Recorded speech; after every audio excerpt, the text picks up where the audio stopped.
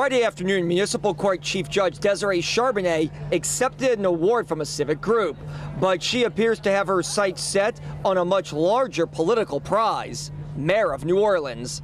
The 48-year-old Democrat is abruptly stepping down from the bench. Her resignation becomes effective at midnight. Sources say Charbonnet could formally announce her candidacy as soon as Saturday or Sunday. I will be prepared to talk with you guys over the weekend more. Because she's still a sitting judge, Charbonnet is barred from making formal announcements until her resignation goes through. I am still bound by the judicial canons, and my resignation is effective tonight at midnight.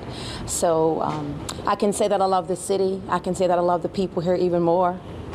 And my commitment has not ended. If she does in fact get into the race as expected, Charbonnet will join announced candidates LaToya Cantrell, a current city council member, and former Judge Michael Bagnaris, who ran unsuccessfully for mayor back in 2014. I am running for mayor. Political analysts weighed in on Charbonnet's pending decision. One, she holds elective office.